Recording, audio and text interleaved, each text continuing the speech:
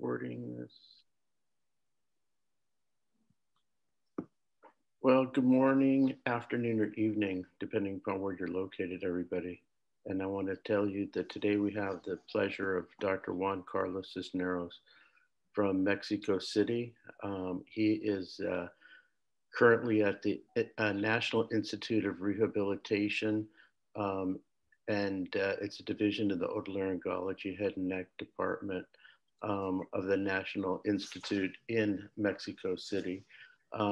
He's a neurotologist. We're quite lucky that his native tongue is Spanish, but he speaks excellent English, so you shouldn't have any trouble understanding him today. And this lecture was given in Spanish to our Spanish group over a month ago. Very well received, and I think that you'll find this lecture to be an eye-opener for a lot of you. He makes a difficult subject easy. So with little more to say, Juan, thank you very much for joining us, and please go ahead, and we're looking forward to your lecture. Thanks a lot. Thanks a lot, Dr. Wagner. It's a pleasure to be with all of you guys, and I hope to let something with you. I'm gonna talk about a historical perspective of vestibular surgery, where we were at the beginning of the 20th century, where we are now, and what's coming next for us. So I'm gonna try to be brief, but I always like to talk about history when I study something. I'll begin with this. When studying about the evolution of modern day neurology, I always find myself amazed with the developments that occurred at the beginning of the 20th century.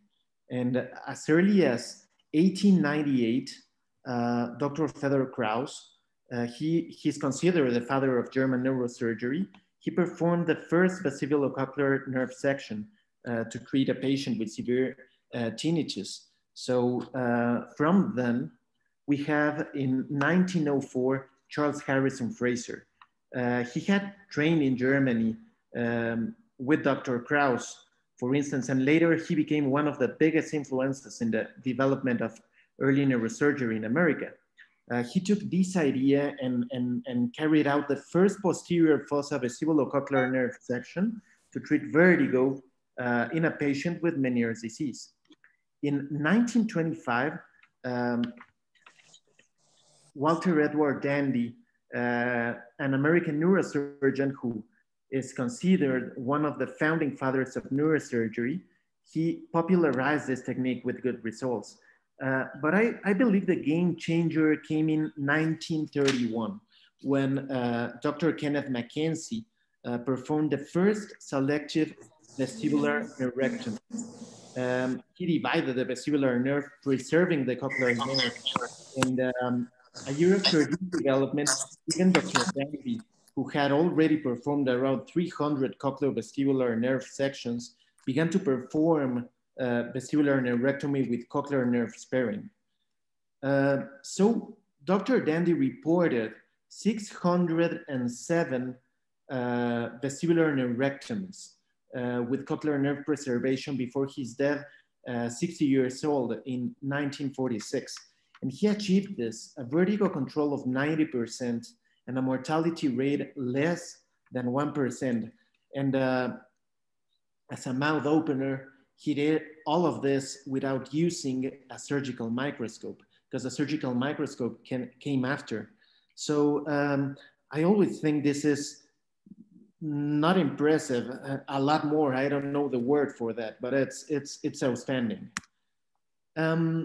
Competing with these selective vestibular nerve sections for the treatment of vertigo in the early 20th century, there were many different labyrinthectomy techniques, which originated in 1904 with three English otologists, Laken Jenkins from London and Milligan, who was from Manchester.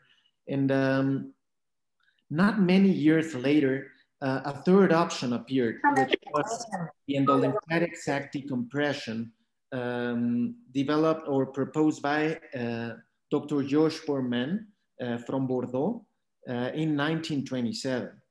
And the popularity of all these less invasive extradural procedures, it resulted in a significant reduction in the number of vestibular nerve sections, which were performed later on, right? So it is interesting, I think, that almost 100 years have passed since these techniques were first described by those incredibly gifted surgeons, and a verdict of which one is better, or at least better suited for the different clinical situations, is yet a matter of controversy. So 100 years later, which surgical technique is better would be the best question to do. So in the second half of the 20th century, after 1950, we have a lot of development also. For instance, in 1956, it was Dr. Harold Schudnecht who performed the first intratympanic injections. This was really interesting and really thought forward by many surgeons. And I believe that, for instance, currently, gentamicin intratympanic injections would be the preferred choice for many of the autologists treating Meniere's disease. In 1961 was also a game changer, I believe, because it was a time when William House performed the first microsurgical division of the vestibular nerve, but using a middle cranial fossa approach. This was an approach previously described, but he used it for this, having great results. Also after this, he started using the same approach to treat vestibular schwannomas of different sizes, and using a surgical microscope in which he was part of the developing surgeons. In 1967, Cody reported the repetitive sacculotomy technique, placing a tack, the Cody tack, in the stapes footplate. Physiopathologically, this was interesting, but most of his patients ended up with profound sensory neural hearing loss. And in 1974, another surgical technique was described by Dr. Richard Gasek, which was the first surgical solution for untreatable recurrent BPPV, right? The singular neurectomy. We'll talk about this later on. And we also have in 1980, Silverstein and Norrell, who performed their first vestibular neurectomy, selective vestibular neurectomy, but using a very autological approach, which is the retrolabyrinth pre-sigmoid approach.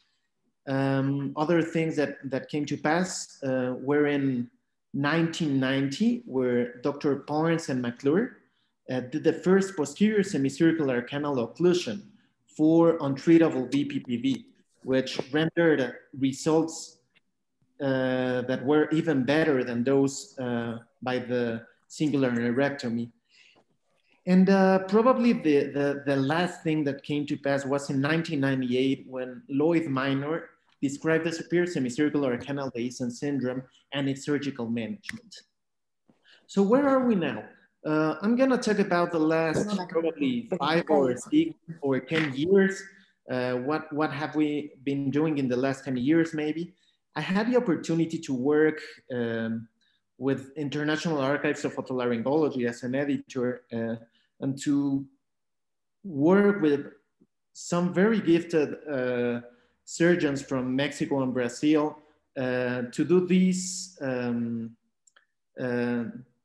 edition of International Archives of Otolaryngology titled Surgical Treatment of Vertigo, a Historical Perspective. And I suggest that you read it. It's awesome. It's from 2017, but I believe it's still really current. And I'm gonna talk about some of what's been developed since. So talking about Meniere's disease, first of all, we know that Meniere's disease should be treated um, in an orderly fashion. We first start with diet, salt restriction, diuretics. Then we might consider, for instance, beta-esthin in large in high doses, intratympanic steroid injections, which are the first invasive treatments we're going to talk about. Then we could talk about endolymphatic sac surgery or intratympanic gentamicin when steroid injections are not useful. Ventilation tubes have been described by some, considering they may lower the pressure in the middle ear, and this may help with patients with hydrops. I really don't have experience placing ventilation tubes in patients with Meniere's. And then come more invasive procedures such as labyrinthectomy with cochlear sparing and cochlear nerve sparing, so we can consider a cochlear implant afterwards, and selective vestibular neurectomy. Something that I would suggest is for you to consider treatment for migraine in many of these patients that aren't responding well for diuretics, diets, salt restriction, and beta-esthin, and sometimes steroids, because sometimes when you use migraine treatment, everything gets better in a large amount of patients before going to those invasive procedures. Why do I place endolymphatic sac surgery before intratympanic gentamicin? Because I believe in endolymphatic sac surgery as a surgery that preserves hearing a lot better than intratympanic gentamicin. Even though endolymphatic sac surgery is a lot more invasive, it's a real surgical procedure under general anesthesia, and intratympanic gentamicin can be done in the office.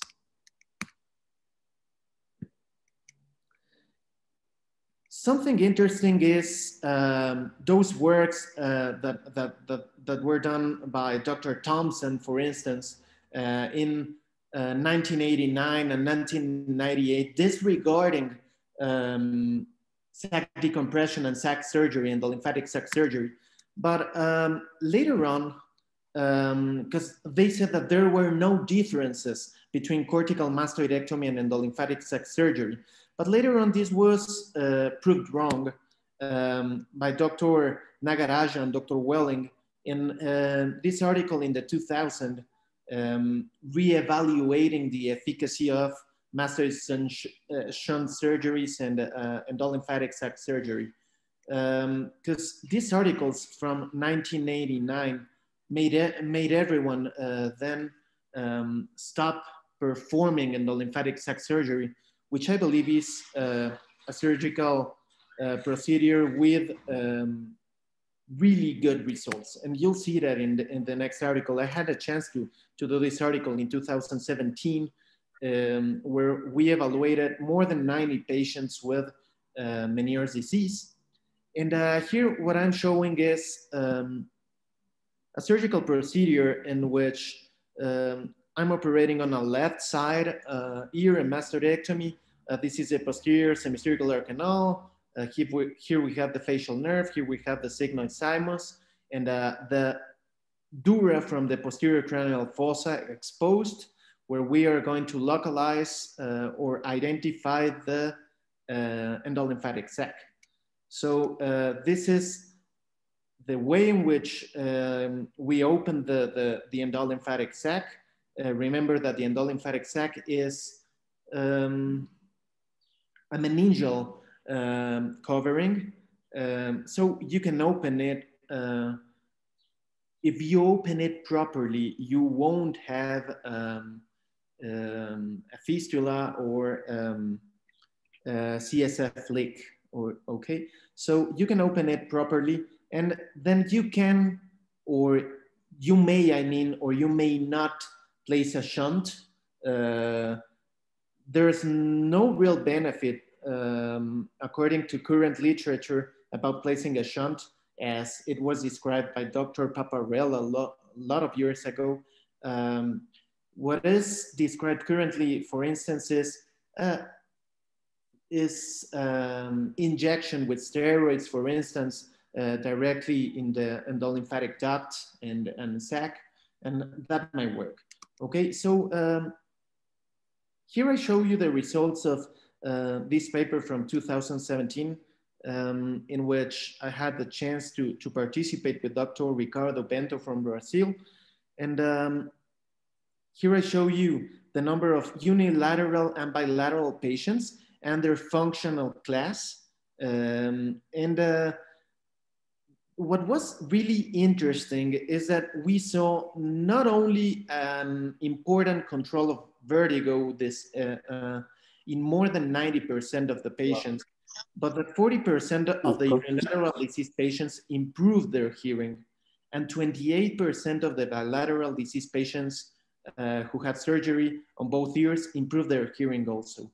And with hearing preservation in 88%. So I do believe in endolymphatic sac surgery, and I will show you a case of a 44-year-old woman who had 8 months with daily vertigo spells lasting for about 2 hours, residual dizziness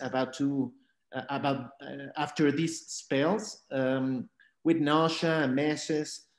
She had a left-sided tinnitus with intensity as high as 10 out of 10, which improved to 7 out of 10 when everything was okay.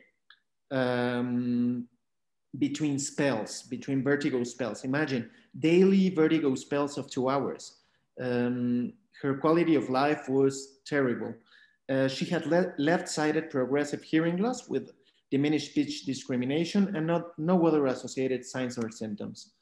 You can see here the physical exploration, which was most important was Fukuda test, which was positive with deviation to the right side, and no perception, left-sided perception with fork tests. So this was her audiometry, and noted discrimination, which achieves about 50% in 110 dBs. So it was really bad. This was in October 2017. And what I proposed for this patient, this was a treatment that the patient had at the time, betaistin, 72 milligrams daily, diuretic, hydroxyzine, and low sodium diet. And we proposed steroid intratympanic injections, but the patient did not accept this. She wanted something that was a bit more aggressive, maybe, because she had a lot of dizziness, a lot of vertigo, really bad quality of life, and she had tried intratympanic injections about a year before with another surgeon. So she did not accept this. And what we did was a sactic compression technique, which I will show you. This is a left-sided mastoidectomy. The mastoidectomy has been carried on. You can see the sigmoid sinus, which I will skeletonize a bit more. And there you can see the posterior fossa dura. I'm working on getting as much space as I can. As you can see, she has a high riding jugular bulb. I've seen that most of the patients that benefit from this surgical procedure are those that have an anatomical abnormality in the side with Meniere's. For instance, a high riding jugular bulb. There you can see the endolymphatic duct and this place where the endolymphatic sac is going to be opened. I'm opening the endolymphatic sac. So sometimes you may even notice some fluid coming out of the endolymphatic sac. If you did it properly, this must be endolymph. It's not a CSF leak because of the volume. So There you can open it a bit more. And as I told you before, I usually don't use Silastic anymore. I don't do shunts also. What I do is sometimes to place steroid or steroid embedded platelets on top of the endolymphatic sac. And this has been working really good the last couple of years for me. So this was the geometry before surgery. This is December, a couple of months after surgery, 2 months after surgery. Notice improvement also in speech discrimination. This is January 2018, about 6 months after surgery. This is 2020, a year after surgery. And notice that this patient still has a really good speech discrimination. She's now really stable with this disease, and she's currently using hearing aid with really good results, and she hasn't had any vertigo spells in the last 3 years. So I do believe in endolymphatic sac decompression. This was the posturography from these patients. Notice the improvement she had in a couple of years. This was also accompanied by vestibular rehabilitation. Not only the surgical procedure was successful, but vestibular rehabilitation was really useful. Something that's interesting is these articles by Dr. Saliva, Al-Ashrani also, that talk about endolymphatic duct blockage. What they use are clips to literally block the endolymphatic duct, and strangely, they have the same good results reported with endolymphatic sac surgery. In endolymphatic sac decompression and in endolymphatic sac shunt surgery, we try to improve endolymphatic drainage. But what they do is completely the opposite. So I do believe that we do not know as much as we think we know about endolymphatic sac function or what we are doing with endolymphatic sac decompression. Something that's really interesting in the treatment of Meniere's disease is simultaneous labyrinthectomy and cochlear implantation. We have to do this simultaneously because if you perform a labyrinthectomy in a patient, the cochlea will become ossified in a really high percentage of patients in a really small period of time because of inflammation caused by the labyrinthectomy itself. So even if you spare the cochlear nerve by doing only a vestibular labyrinthectomy, you should do a cochlear implant in patients with Meniere's that have profound hearing loss in the same surgical procedure, if this is what you're looking up to, because results are excellent, as this article suggests. Talking about another pathology, we're going to talk about superior semicircular canal Dayson syndrome. And where's the dilemma currently? This was also an article I published in 2017 with another excellent team of Mexican otologists, Dr. Palma and Dr. Vega, talking about superior semicircular canal Dayson and our experience so far. And the dilemma was between doing obliteration for the superior semicircular canal to get good results, or resurfacing techniques to reconstruct the superior semicircular canal. And also, surgeons are also talking about doing this through a transmastoid approach, opening the canal laterally and blocking it, or going through a middle fossa approach where you can see that the essence in a proper way. So what have we learned about this? I will show you a second case. This is a 55-year-old woman. She has fibromyalgia and depression, so this was not an easy case to work on.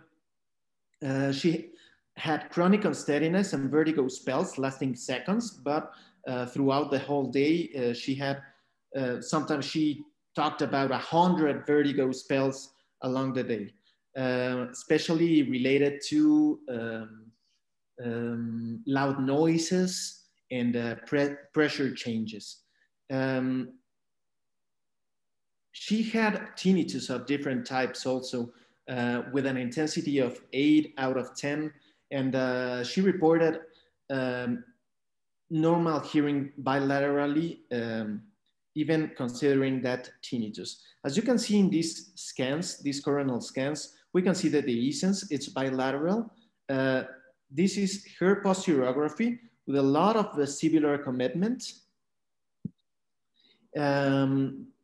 This was her audiogram. As you can see, most patients have a small gap. Most patients with superior semicircular canal dehiscence syndrome have a small gap, especially in low frequencies. She didn't, and she had normal hearing apparently. And this is one of the partial reconstructions. So you can see the dehiscence. These are the vestibular evoked myogenic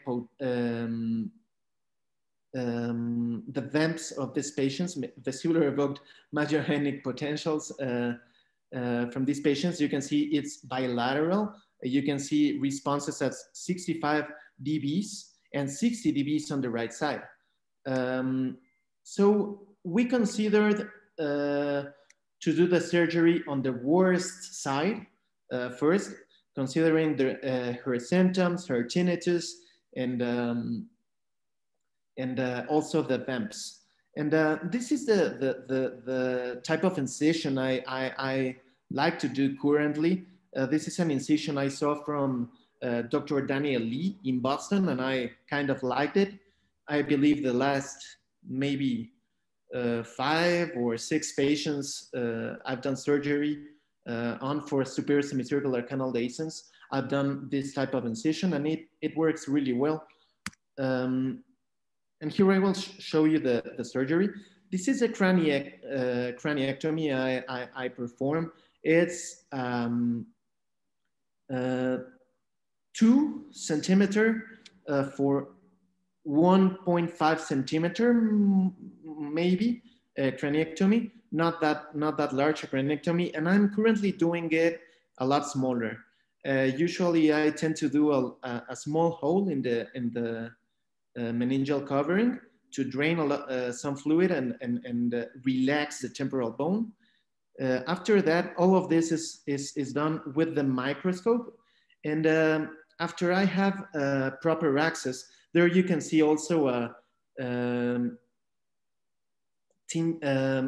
middle ear dehiscence in the attic. So I tried to do this using the surgical microscope until I get to the superior semicircular canal, which you are looking at right now. And after that, I use an endoscope, which I love because you can see a lot better. You can have better control of your suction. You can see there the superior petrosal sinus also. And this works really good if you are trying to occlude the superior semicircular canal, as you're looking at right now. This gives really good results. I use bone wax for that. And after that, I place, on top of everything, I place temporalis fascia, also some bone dust, and or bone pathé. And it really works well. I don't do resurfacing.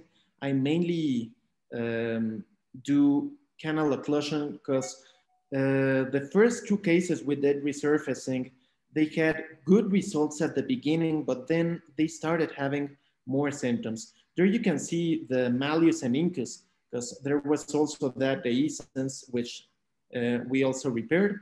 And this is a way in which I fix the bone after doing a craniectomy with 4 nylon sutures, and it works really well. There you can see it. It's good to replace the bone and to fix it. It helps a lot. during recovery. So this is the evolution of this patient, evolution after 2 years. She had important symptomatic improvement without complete resolution. This is because she had a bilateral dehiscence. Her tinnitus improved to 3 out of 10, but continues, and she has no more unsteadiness, which was really important for her. We gave psychological and psychiatric support for her and pain management for fibromyalgia and her depression, which was really important part of the treatment. And she preserved her hearing in the operated ear. And we considered not to operate on the second ear, only to give her vestibular rehabilitation. And well, it was important to do this vestibular rehabilitation and to reassure the patient as to avoid a future persistent postural perception dizziness syndrome.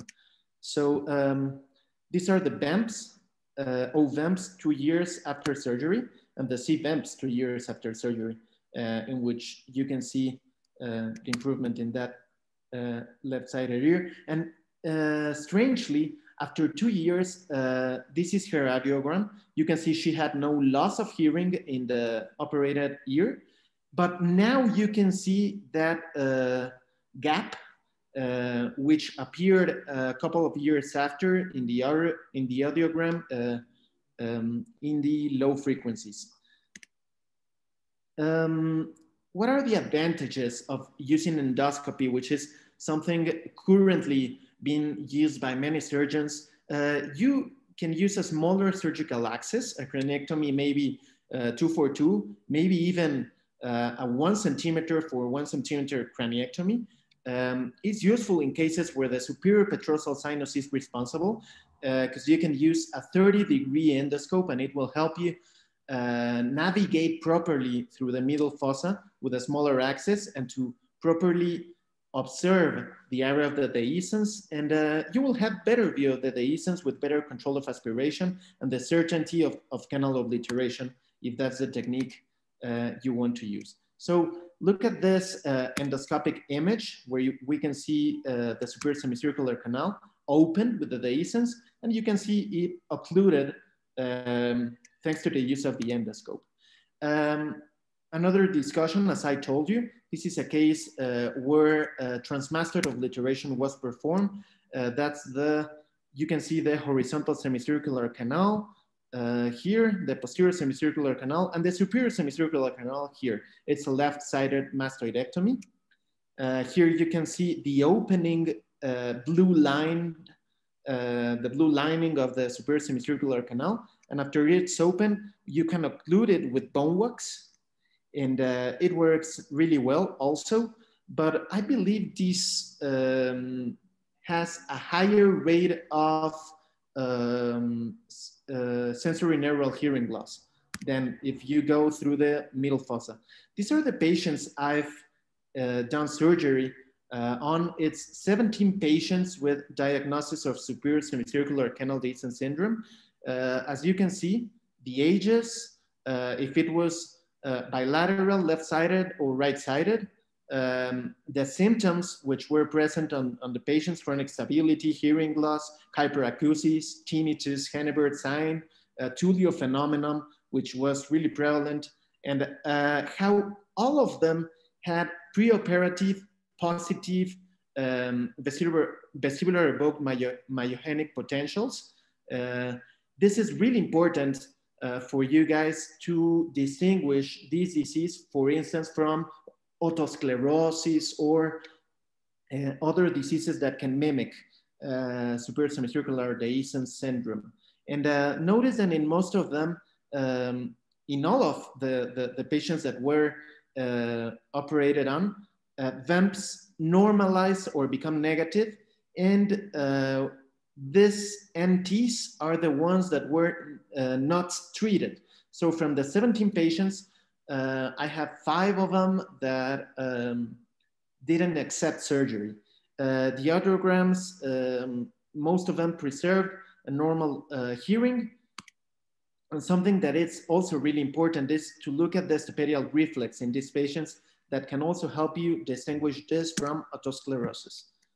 So we had 66% of patients with Tullio phenomenon, 66% of patients with chronic unsteadiness and instability, 33% of them had hyperacusis and tinnitus, 22% reported conductive hearing loss, and 11% symptoms related to pressure changes. From these 17 patients, 12 were operated, 8 by middle fossa approach, 4 by transmastoid approach, 5 were unilateral with excellent results, and 6 were bilateral. And in all of our bilaterals, we only operated on one ear. Most of our patients improved that much operating on one ear, the worst ear generally, that they didn't want surgery on the second ear, not because the surgical procedure was terrible or anything. It's because they really improved with the first surgery. So we haven't had patients with surgery on both sides.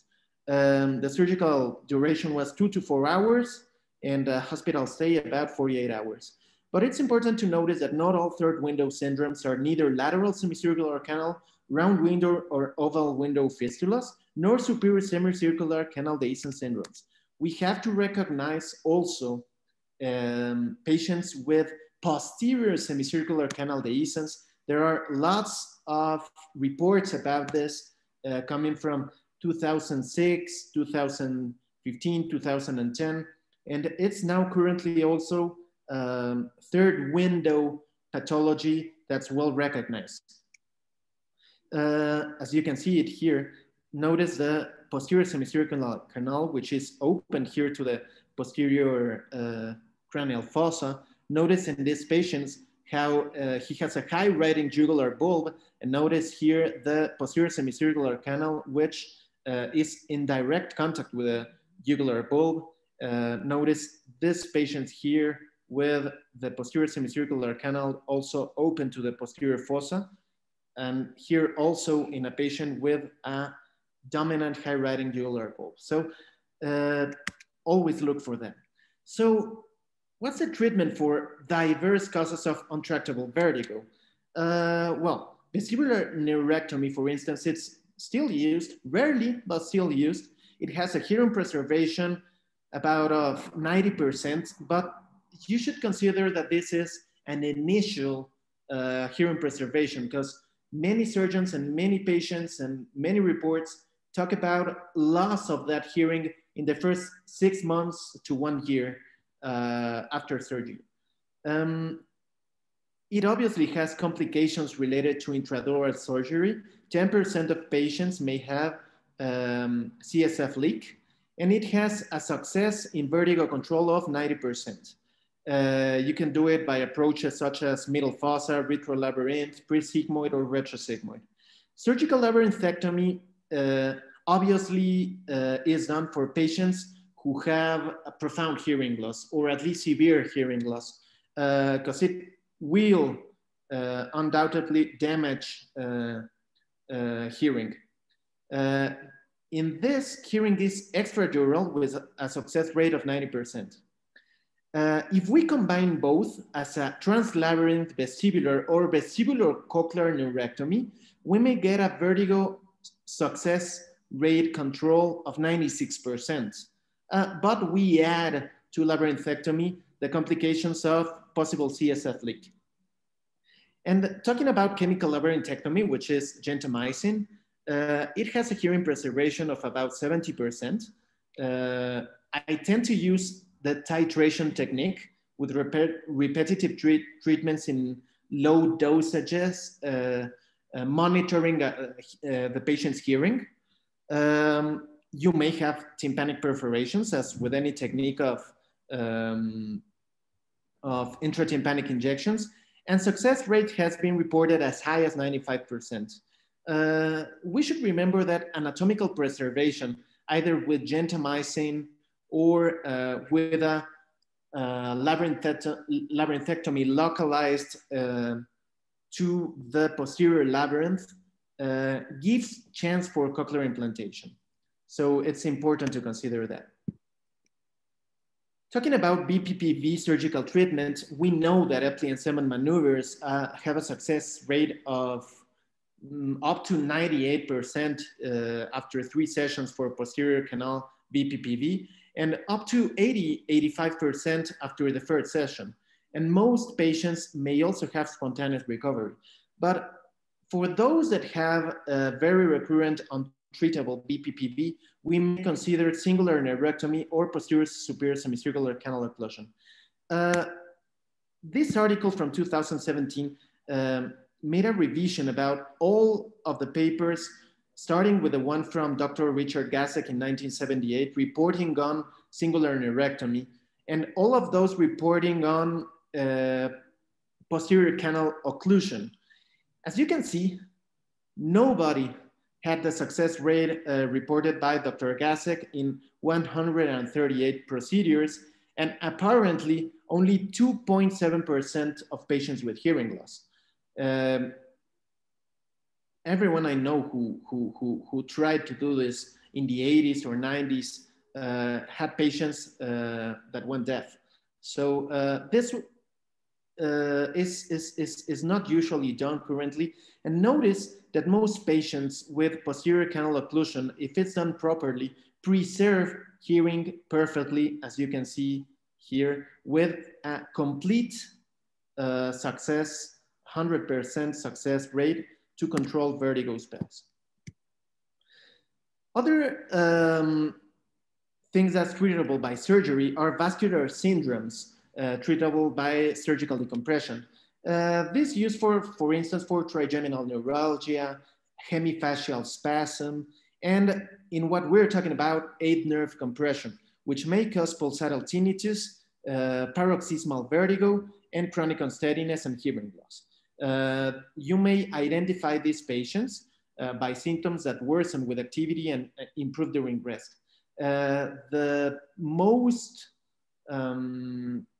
important arteries that we have to work with for these pathologies are the posterior inferior cerebellar artery, the superior cerebellar artery, and the anterior inferior cerebellar artery, as well as the basilar.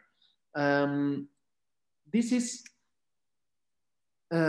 important that patients first have to have medical management with antihypertensives or anticonvulsants or benzodiazepines that may improve their symptoms. And only those that do not improve may go to surgical microvascular decompression. And here I show you 3 patients that were operated by different approaches. So you can see different approaches. For instance, a retrosigmoid endoscopic approach, which I did with a neurosurgeon, a retrolabyrinth microscopic approach, which is a really otologic approach, also a retrolabyrinth approach, but endoscopically assisted, which gave better view of the porus acousticus. So these are otological approaches that may be amenable for lateral cranial-based surgeon. It's important to consider the middle fossa approach for this also. I've never done a microvascular decompression using a middle fossa approach. I feel more comfortable using the retrolabyrinth or retrosigmoid approaches, but this is feasible also. So that's why I show it to you. Here I show you a 54-year-old woman with left hemifacial spasm, 3 episodes in 5 months. She had left constant pulsatile tinnitus and vestibular paroxysmia. And here you can see the artery that's causing all the problems. You can see it here in this MRI. And this is a surgical procedure done for this patient. So I show this one to you guys because this was done with an otological approach, lateral skull-based approach, in which you're watching, I'm doing a Beale's island. Then I'm doing an approach in the same manner with the endolymphatic sac surgical procedure. And the only difference is that you have to work a lot with the posterior semicircular canal to gain as much space as you can. They're I'm cauterizing the dura before I open it. And once I open the dura, this becomes a neurosurgical surgery. So most of these procedures I do with a neurosurgeon. I believe it's important every time you work with the cerebellar arteries, for instance, you have to have a neurosurgeon with you because we as otologists are really good preserving the facial nerve, for instance, working the bone, but with the arteries and the in this region, we have to be really, really, really careful. So here I'm working intradurally now in the posterior semicircular canal, only to gain a better access. And then we use the endoscope. So I like this because you don't have to do a really large approach. This will preserve hearing, definitely. The only risk is if you open the posterior semicircular canal too much, which may render hearing loss.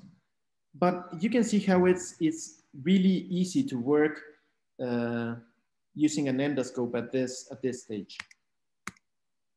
The evolution after 1 year is the tinnitus intensity improved 50 to 60%, hearing preservation, no unsteadiness or vertigo, no new episodes of hemifacial spasm, no symptoms related to surgical approach. And vascular syndromes treatable by surgical decompression have these results, maybe an 80 to 85% success rate in different pathologies. Another causes of vertigo amenable to surgical treatment are perilymphatic fistula and horizontal semicircular canal dehiscences. These may be related to cholesteatoma surgery, for instance. We have to do transmastoid surgical repair. And in the case of perilymphatic fistulas, we have to repair mainly the oval and round windows. And now I'll talk briefly about the future. To talk about the future, I want to tell you about bilateral vestibular hypofunction. This was recently defined by the Barony Society. And we know that this may happen by different reasons, such as the ones that I show you here: infectious causes, spinocerebellar ataxia, genetic factors, gentamicin mainly, some neurodegenerative diseases, Cogan syndrome, for instance. And what's being worked with for this? This group, led by Charles de la Santina, have worked with the vestibular implant for a long time now. These articles that I show you here are the first that the group published. But what I want to show you is this. This device, which has gone through a lot of improvement, really may improve the quality of life of about 1.8 million adults worldwide with bilateral vestibular hypofunction.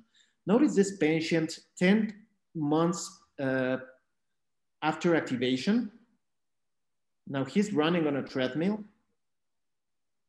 after 4 months of continuous MVI stimulation, jumping on a rope better than I would. So this is something that's really, really, really interesting. These are videos from Johns Hopkins Medicine, which you can look at. And the other group that has been working hard on this, this is an article from 2012, 8 years of experience back then. This is one more recent article talking about how you can measure cervical myogenic potentials and control postural responses with vestibular implants in these patients. And probably the most recent one of them is this article from 2020, the vestibular implant opinion statement on implantation criteria for research. These guys, which I'm showing you here, are Dr. Niels Guinand, Raymond Vandenberg. This is Dr. Raymond Vandenberg, also Dr. Herman Kigma, Angelica Perez Fornos. These are incredible physicians, not only as surgeons, incredibly gifted physicians who I believe are gonna change everything in the years to come. They have more than 15 years working with this. And there's also this article, which was from Dr. Manuel Manrique, Dr. Angel Ramos from Spain, Dr. Blake Papsen, which was published in 2020, talking about vestibular co-stimulation by cochlear implant, how the cochlear implant itself may elicit nerve excitation by energy diffusion to the vestibular nerve.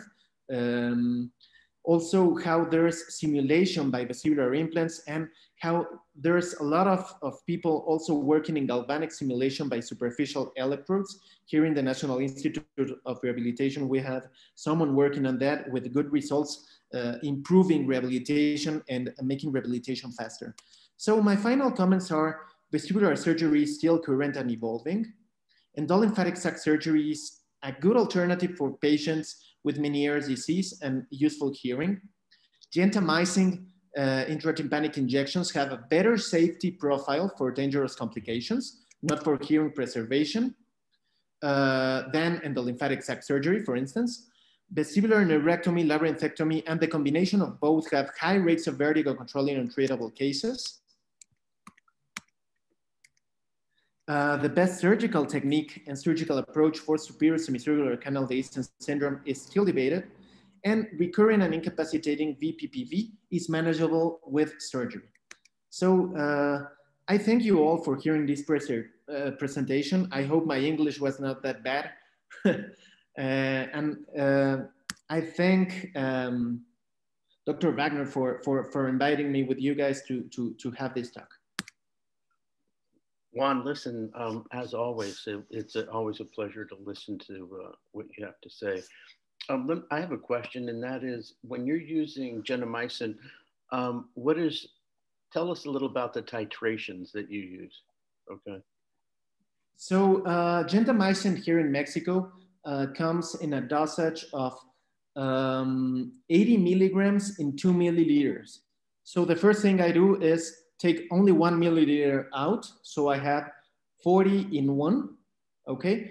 And after that, I mix it with 1 milliliter of saline. So I get a concentration of 20 milligrams of gentamicin.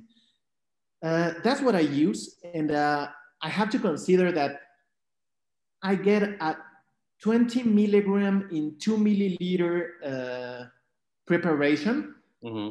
Only about 0.7 milliliters is what I will manage to put inside the milliliter of the patient. So I maybe get about 10 milligrams of gentamicin inside. I first start with this, and I do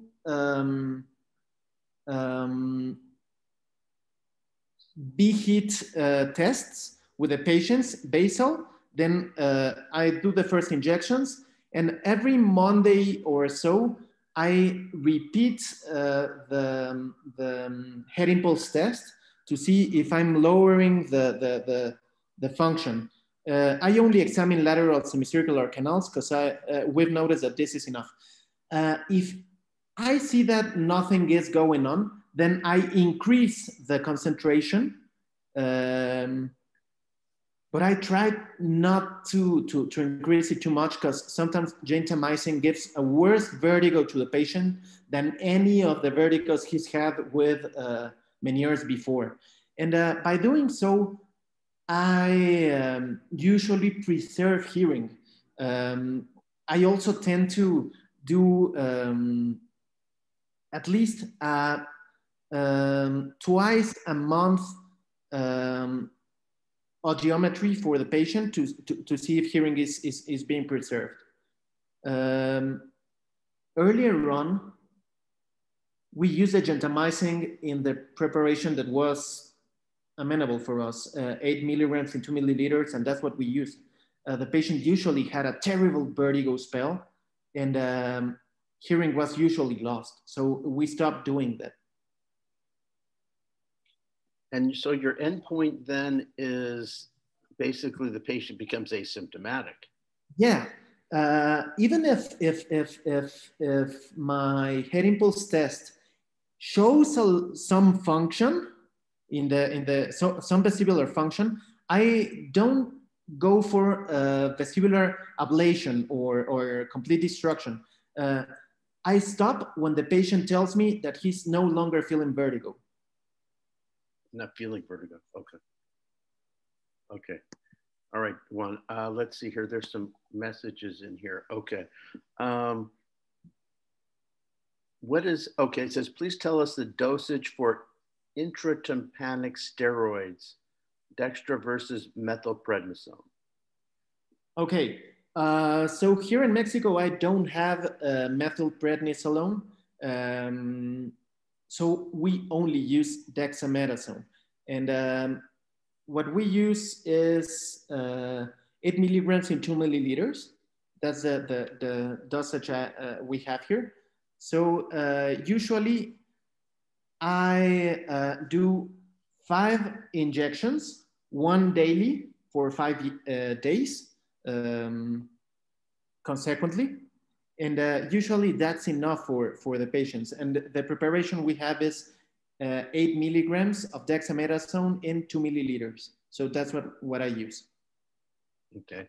The next one is, could you compare transtympanic gentamicin versus dexamethasone injections in vertigo control? Well, yeah, definitely. So usually most of our patients go through intratympanic dexamethasone before any other treatment. And usually maybe 8 out of 10 patients have a successful treatment, a success rate of about 80% with dexamethasone, at least for a couple of years. Most of these patients improve in a manner that they tell you like, well, I had vertigo spells daily or maybe twice a week.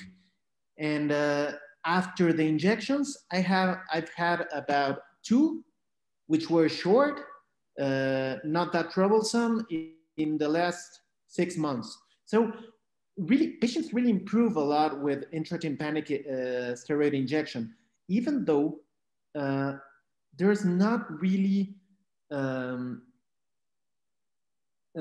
instance, a meta-analysis or a Cochrane review or something like that, really supporting intratympanic steroid injection. But the ones who do it, we really know it works. So it's rare that I take a patient to gentamicin. And something that also I have to tell you, I usually don't offer the patient gentamicin injections before I offer him an endolymphatic sac decompression.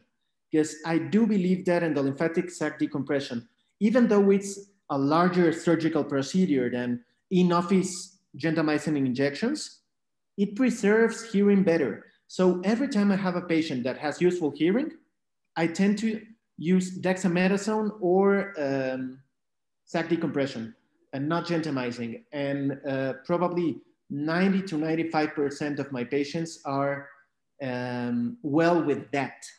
And probably about 5% of my patients go to gentamicin. What I usually don't do, now at least, is labyrinthectomy, vestibular neurectomy. I only have one patient who I did vestibular neurectomy. He had no hearing and he had tumor king crisis. So he abruptly fell every time. And that was a patient in which I offered vestibular neurectomy with good results. But it's something that I really don't do that often. Mm-hmm. Okay, Juan, and then let's see, we have a question here. In how many cases has gentamicin injection not been effective? None. I can tell you none. Sometimes it's too effective. That's my fear. Because gentamicin administration its effect is dependent on each patient, on its genetic background. Ototoxicity by gentamicin is determined by your genetics. So some patients even have enough with one dose. I don't even do anything more. Some patients go to vestibular ablation with one dose after the first dose, and some patients require more. In those that require more, using a larger concentration of gentamicin usually does it. Every time we use gentamicin, we also have to tell the patient that they will have to have vestibular rehabilitation, because sometimes, as I tell you, it's too effective, and patients will have decompensation, and we will have to help them with that months after gentamicin. Very good. Anybody have any further questions? I think we're good.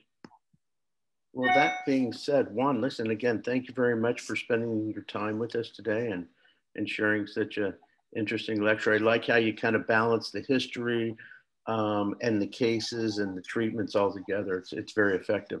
Well, listen, thank you, Juan. I'll be in touch with you and our participants today. If you have any further questions, please feel free to put them on the chat in WhatsApp, and we'll connect with Juan, okay? All right, Juan, listen, thank you. Have a good time in Mexico City today. All right. Thank you very much. Okay, bye now. Bye.